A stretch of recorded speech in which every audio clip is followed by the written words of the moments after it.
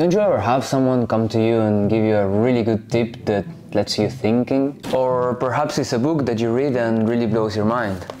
For me it's this one. As I'm turning 27 years old in a couple of days, I thought it would be a pretty good idea to go over 27 tips that I received throughout my life that completely changed the way I think.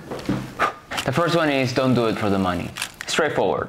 Just if you do something, don't do it because you need the money, just do it because you believe in it. That leads to the second one, which is do what you love and money will follow.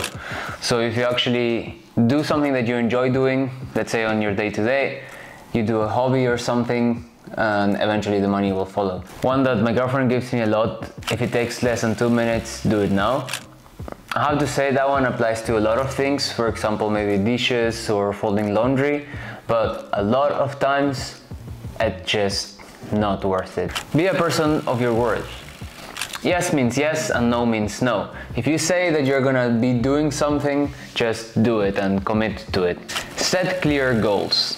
When you set clear goals, you actually allow yourself to work towards something, and it makes it easier for yourself to see a way to get there. Let's say that by the end of the year, I want to have 10,000 subscribers. If I put the work, I'm gonna get there, I have my goal, and hopefully I'll get there. And even if you don't get there, if you don't get to I don't get to the 10,000 subscribers, I'll be as close enough. I'll be maybe 5,000, maybe even 1,000, and that will be better than where I'm currently at right now. And that leads to the next one, which is embrace failure as a learning opportunity. If you succeed, great, you succeeded on your goal. Yet, if you don't succeed and you fail, just take that failure as a learning opportunity. Why did you fail? How can I come out of this failure and improve? Whether it's gonna be a good memory, hey, I made my 10,000 subscribers, or it's gonna be a failure, you learn from the process and hopefully you also have fun. Take care of your physical health. Your physical health is as important as your mental health. So just take care of it. Don't eat too much junk food, do sports, go out for a run. You get the jinx. Jinx? I don't know. I think that's an English word. Cultivate a positive mindset.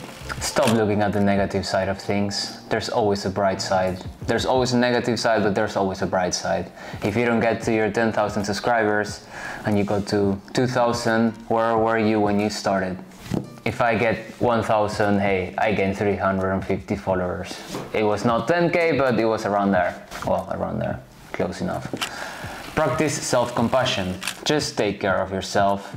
If you don't get to the 10,000 subscribers, you'll get close enough. Don't kill yourself or don't beat yourself up if you don't get to 10,000 subscribers. You'll be close enough. Prioritize self-care. Just take care of yourself. As simple as that. Surround yourself with positive influences. Just surround yourself with people that you care about, that are gonna be helping you throughout this journey and are gonna support you. Seek continuous learning. Just embrace a positive mindset, a growing mindset, and learn. Just learn, continue learning until the day you die. You're gonna continue learning. There's always something to learn, and if you cannot find something to learn, I don't know. Step out of your comfort zone. Just do something new every now and then. Step out of your comfort zone. Don't stay at home all day. Stepping out of my comfort zone while uploading videos online and exposing myself to the world in not my native language, which is English. So yeah, Spanish is my native language if you didn't realize. Practice effective communication. Just be effective in your communication. If you can just cut the chatter, the words, just don't say things for saying things, but be straight to the point.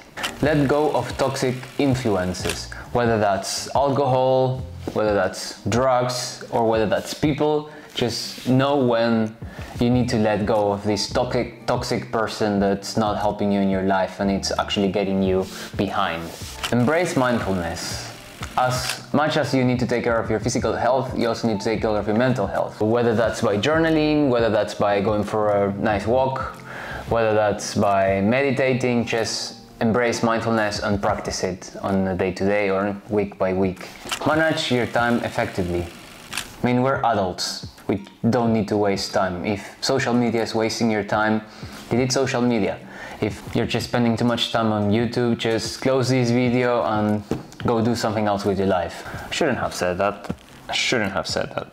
If you're still watching, embrace failures and setbacks. Failures are a stepping stone to your success, and your failures and the setbacks will still be a valuable learning lesson for where you actually want to be in the future. Practice forgiveness. This one is a little bit controversial, but just forgive people.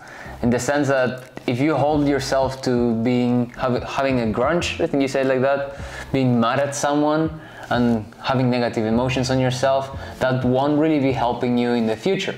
Take responsibilities for your actions. As simple as that. If you fucked up, just own it and deal with it. Embrace simplicity. And this one goes a little bit with my intentional living mindset, which is just be simple. Do you really need a Versace bag? Do you really need to complex things? If it's simple, it's simple. Enough is enough. Yeah, just live intentionally. Embrace uncertainty. Life is completely unpredictable.